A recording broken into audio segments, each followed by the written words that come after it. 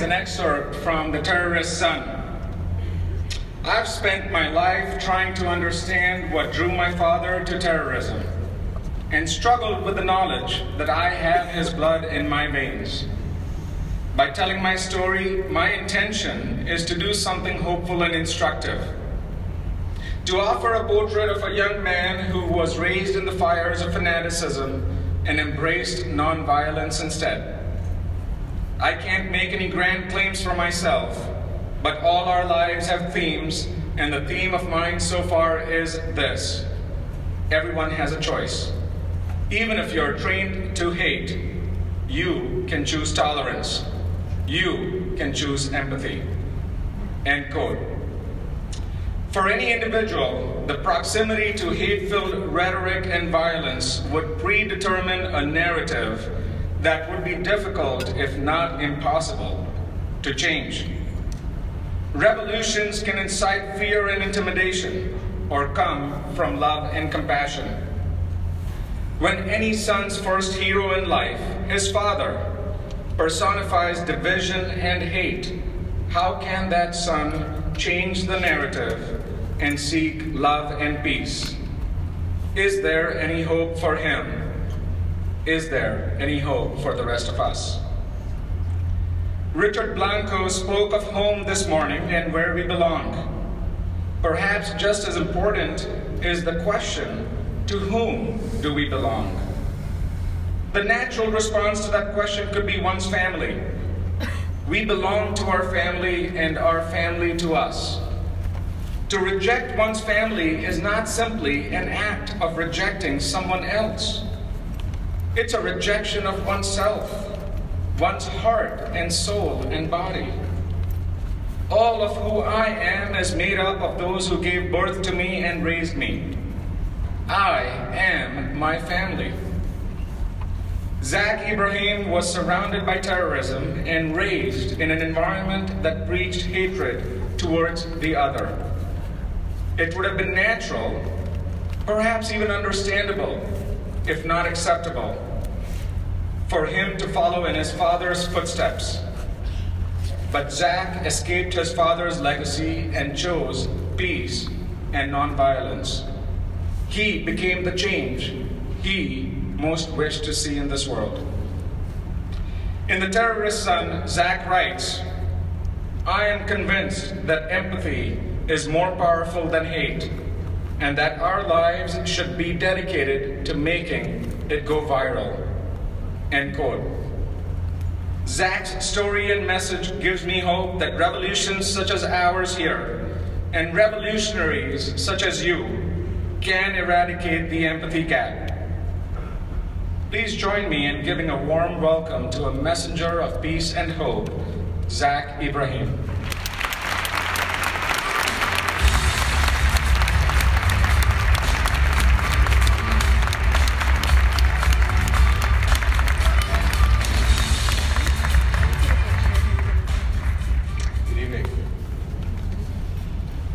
I'm here today to share some stories from my life, in the hopes of illustrating that no matter what path you're put on, you can choose to promote peace. Before I begin, I feel the need to explain that my story is in no way a description of the vast majority of Muslim family life, both here in America and abroad. In fact, when people take the time to interact with one another, it doesn't take long to realize that for the most part, we all want the same things out of life. A job with a decent wage, a safe environment to educate our children, and to live in a community that doesn't chastise us for our beliefs. However, in every religion, in every population, you'll find a small group of people who hold so fervently to their beliefs that they feel they must use any means necessary to make others live as they do. Being raised in the home of a Muslim zealot, I have been exposed to many of the things that people fear about Islam. Yet I stand here promoting peace. This would be impossible in a world where we hang on to our old prejudices.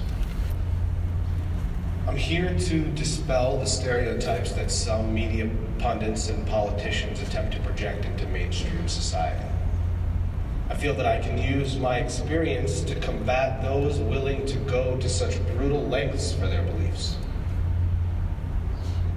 From the political opportunists who use the more radical elements of Islam to generalize the beliefs of all Muslims, but also because of extremist groups themselves who believe that the lives of innocent people are fair game on the ideological battlefield, I am compelled to speak up. Now, it's a foolish mistake to believe that religious extremism is exclusive to Islam. Unfortunately, there are endless examples in every belief system of religiously motivated violence. But as a society that values the individual freedoms afforded to us, it is un-American to ostracize entire communities for the actions of a few. When we ostracize the innocent, it tears apart the fabric of our society, which only works to foment the next generation of intolerance.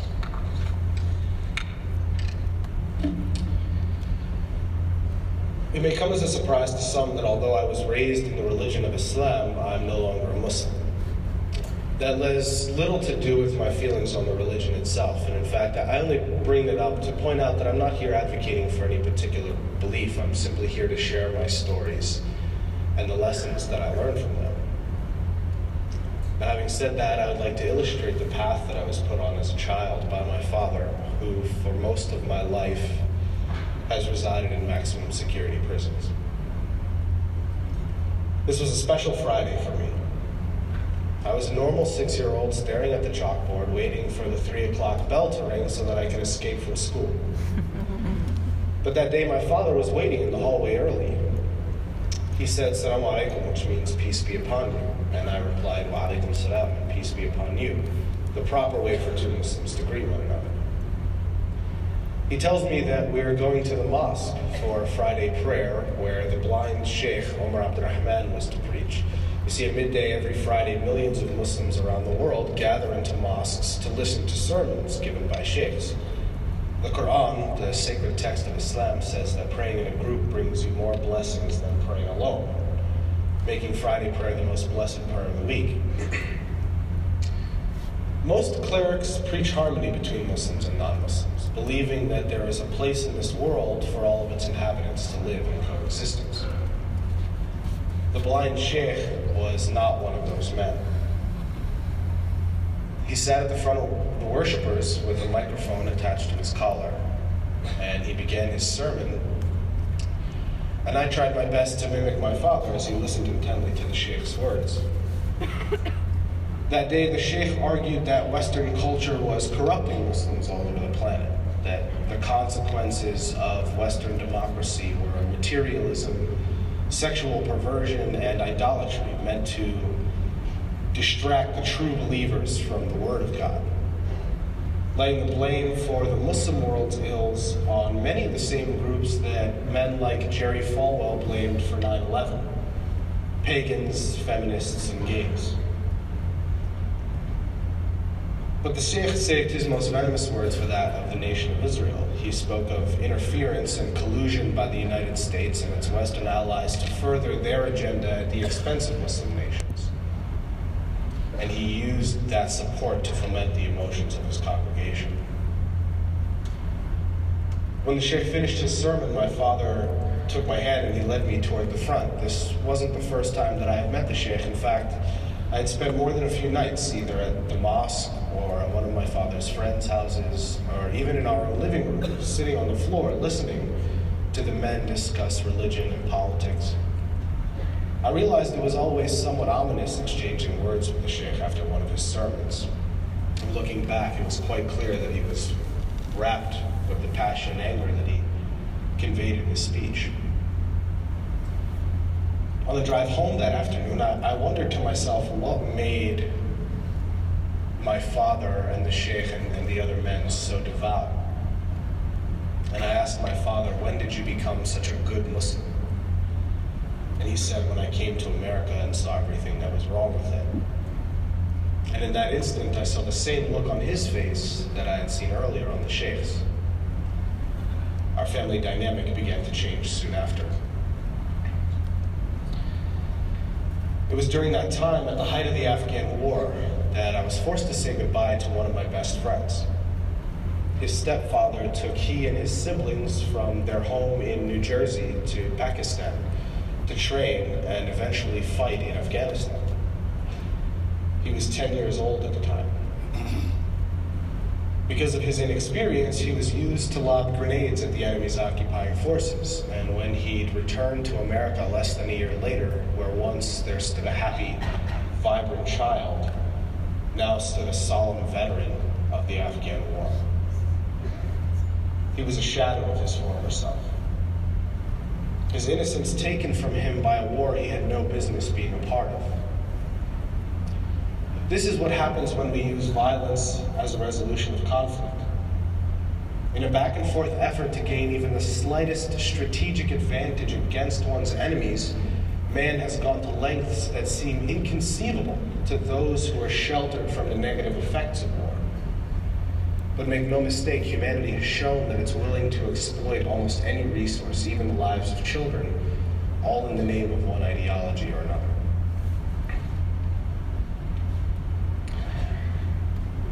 The summer after I turned 7, my grandfather came to visit our family from Egypt. Little did he know, my father had brought him here to try and convince him to take my family back to Egypt so that my father could go fight in the Afghan war. You see, at the time, the United States was secretly funding the Mujahideen, the Muslim men and sometimes children who were going to Afghanistan from all over the world to fight. My grandfather's response was, absolutely not. Your family is your responsibility. If you want to make jihad, stay here and take care of them. Now let's take that word jihad, for example. If you were to ask the average person, what do you think jihad means? They may say that it's an act of terrorism, or that it means holy war. But that is not the definition of jihad. In reality, jihad can be something as simple as providing for your family. It's only the extremists and those who wish to generalize that reduce the word to a destructive act. And in fact, the Prophet Muhammad specifically refers to jihad that precludes violence as the greater jihad. My grandfather went back home thinking that he had won the argument, but my father was left only frustrated and unwilling to find a non-violent outlet for those frustrations. On November 5th, 1990, when I was 7 years old, my father assassinated a man. That man was Rabbi Meir Kahane, the leader of the Jewish Defense League. The JDL, as it was called, was described by the federal government as the largest terrorist organization operating inside the United States at the time. And in fact, many people justified my father's actions by saying that this was the work of one extremist killing another. While attempting to flee the scene, my father was also shot by a federal postal officer, and he and Meir Kahane were rushed to the hospital with similar gunshot wounds to the neck. Kahane died at Belby Hospital that night. My father lived. Although initially acquitted of the murder while serving time on assault and weapons charges, he began planning attacks on a dozen New York City landmarks, including tunnels, synagogues, and United Nations headquarters. Thankfully, those plans were foiled by an FBI informant. Sadly, the 1993 bombing of the World Trade Center was not. My father, Al-Sayed Nosser, would eventually be convicted for his involvement in the plot.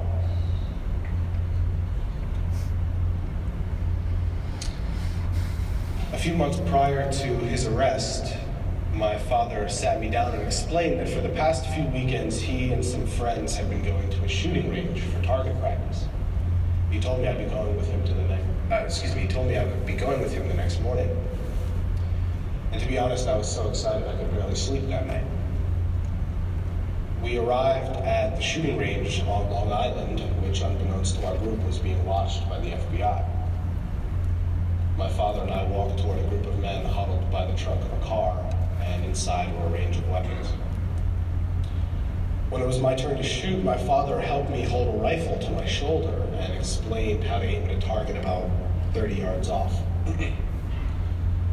That day, the last bullet I shot hit the small orange light that sat on top of the target, and to everyone's surprise, especially mine, The light exploded. And as I stood there not being sure if I was in trouble or not, my uncle turned to the other men and in Arabic said, Ibn Abu, like father, like son. And they all seemed to get a really big laugh out of that comment, but it wasn't until a few years later that I fully understood what they thought was so funny. They thought they saw in me the same destruction my father was capable of.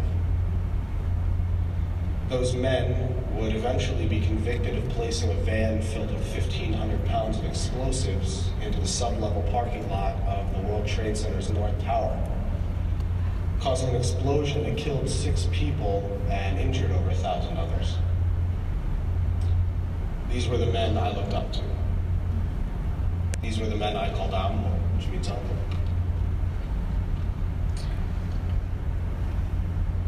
It saddens me to think that had they not committed this crime, that the innocent people killed in the attack would be at home, spending time with their loved ones. Instead, their families are forced to live their lives without their guidance and companionship. My father went to prison when I was 7 years old, and there's not a day that goes by that I don't wish he had chosen a peaceful life with his family. Instead, he exposed me from a very young age to the intolerance and radical nature of extremism. And yet I stand before you all today with this simple message, that no matter the level of violence you've been exposed to, it doesn't have to define your character. That in all of us is the ability to change our paths.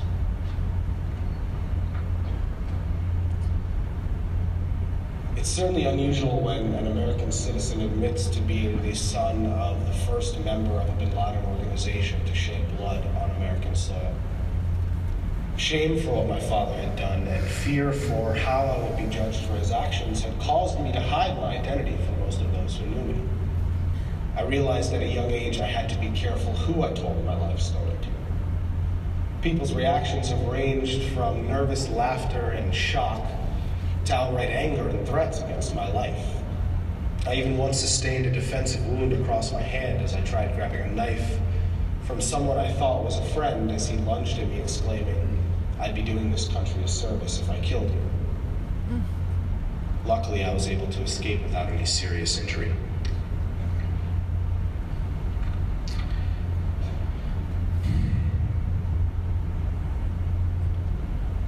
By the time I turned 19, I had already moved 20 times in my life. And that instability during my childhood didn't really provide an opportunity to make many friends. Each time I'd meet 1 or 2 people I began to feel comfortable around, it was time to pack up and move to the next town. And being the perpetual new kid at school, I was frequently the target of bullies. So for the most part, I spent my time at home reading books and watching TV or playing video games. For those reasons, my social skills were lacking, to say the least. And growing up in a bigoted household, I wasn't prepared for the real world. I'd been raised to judge people based on arbitrary measurements like a person's race or religion. So what opened my eyes? One of the major turning points in my life came when I was able, through a college prep program, to take part in the National Youth Convention in Philadelphia during the 2000 presidential elections. This organization brought young people from all over the country together to talk about issues that affect the youth. And having been bullied for much of my life, I joined a group talking about youth violence. A few days into the conference, I found out that one of the kids that I had become particularly close with was Jewish. Now, I had never had a Jewish friend before. And to be honest, my first reaction was actually a sense of pride because I thought I'd done something that nobody had ever done before. But I realized that there was no natural animosity between the two of us. And it was the first time in my life that I thought perhaps what I'd been taught wasn't true. A few years later, I got a summer job at Busch Gardens, an amusement park in Florida. And there I was exposed to people from all sorts of faiths and cultures, and it proved to be fundamental to the development of my character. For much of my life, I'd been taught that being gay was a sin, and by extension, that all gay people were evil. And not only were they evil, but they were actively trying to make me evil as well. As chance would have it, I had the opportunity to interact with some of the gay dancers at a show there, and I soon found that many were the kindest, least judgmental people that I had ever met, and certainly when they had no reason to be toward me, when it was clear that I judged them for what was called their lifestyle. I didn't know it when I was going through it, but being bullied created a great sense of empathy in me toward the suffering of others. I mean, it comes very unnaturally to me to treat people who are kind in any other way than how I would want to be treated. I don't know what it's like to be gay, but I'm well acquainted with being judged for things that are beyond my control. One day, not long after that, I had a conversation with my mother about how my worldview was starting to change, and she said something to me that I will hold dear to my heart for as long as I live.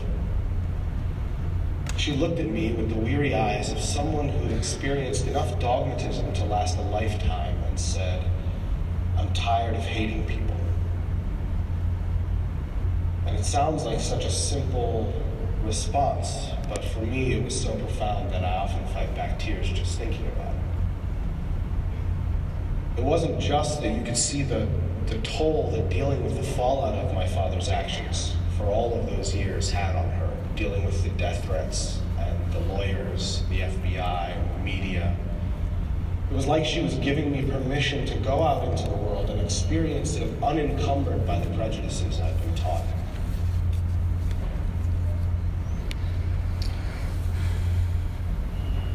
That experience served to me as a reminder that we must work together in order to achieve our goals. Remember that extremism thrives on the fringes of society. When we divide people into smaller and smaller groups based on one arbitrary distinction or another, we create communities ingrained with hostility toward one another.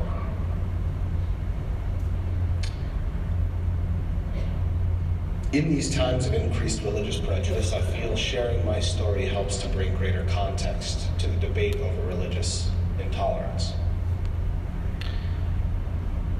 People can become frustrated when they think one side cannot or will not understand their point of view.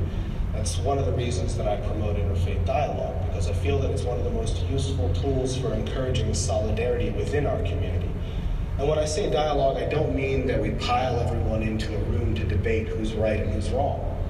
All I'm talking about is simple interaction, sharing a meal together, or working together on a community project. It not only aids in dispelling false stereotypes and prejudices, it helps to create stronger, safer communities. I really encourage everyone here to look into the different ways to foster that conversation in your schools and in your communities. For a time, I chose not to come out with my story because I was ashamed for what my father had done. But today, most times that you hear about Islam or the Middle East in the news, it's usually related to some form of extremist behavior. And I knew that I could use my story to combat those negative stereotypes. If I could show people that although I had been subjected to this radical, intolerant ideology, that I did not become fanaticized. That if I could choose to promote peace, then anyone can.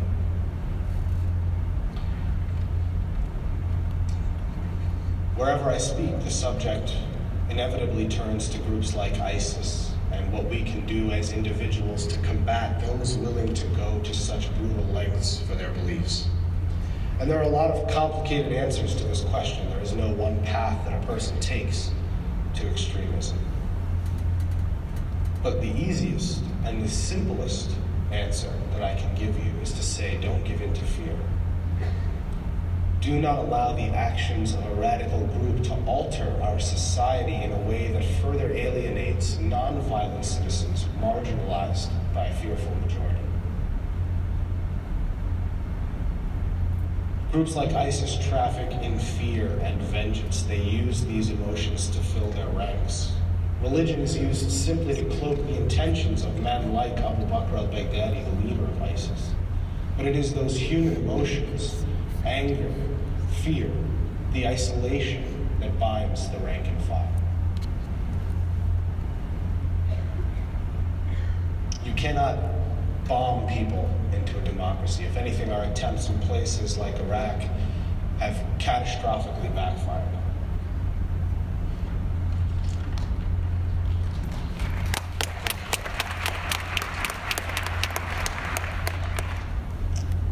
Now, speaking publicly, if anyone ever wants to get in contact with me, I'm never more than a few clicks away. And one morning I woke up to find an email from the Bureau of Prisons saying that my father would like to begin communication with me. It had been more than 10 years since we last spoke, and the email said I had 10 days to decide yes or no to the communication. Now, the truth is, before I ever started speaking publicly, I wanted to get back in contact with my father. I wanted to ask him why he chose the path he did. Was it for his faith, fame? Did he feel some overwhelming need to be a part of something greater than himself? If so, why wasn't his family enough? I wasn't sure if I was ready to hear the answers to these questions, but every part of me felt like I had to know. I thought, what if he died in prison and I never got this opportunity again? I would ask, what would you do if you were me? I clicked yes. I told my father about life after he went to prison, about being poor, moving from ghetto to ghetto, being bullied, and the anxiety that manifested from those experiences. It was important to me that he understand how hard it was for my family after he left, particularly how hard it was for my mother. I told him that I was no longer a Muslim. But I like to make it a point to say that I didn't leave the religion because of my father's actions. I knew that what he did was well outside of mainstream Islam. I simply lost my faith. After that, his emails took on a different tone. All those questions that I had pondered for much of my life, he summed up by saying that it was simply God's plan, which is not something that an atheist wants to hear. And our conversation eventually became unhealthy, and so I ended communication again. And for the next few months, I'll be honest, I was really depressed. I didn't know what to do with myself. I'd thought about these questions for so much of my life, and not getting an answer from him felt like a part of me was missing. And I thought about it, and I thought about it. And one day, I woke up and I felt as though part of a weight had been lifted from me. And I realized that, although not what I wanted to hear, he had actually given me the answers that I'd been searching for. His ideology led to a narrow and oversimplified worldview, one in which a person's religion, race, gender, sexuality was all that was needed to determine that person's worth. And I realized that I no longer needed his answers. And in a sense, that set me free. I've been very fortunate in my life, and I've gotten to speak in front of some really incredible groups of people. I was asked once to speak in front of an organization called Tuesday's Children, which began as a support group for the victims of 9/11. For the families of victims of 9/11, and eventually grew into an organization that provided support for survivors of terrorist attacks or their family members all over the world. And I had never been so nervous to get up on a stage and speak in front of a group of people. I thought, what could I tell them to make them feel that this world is worth saving?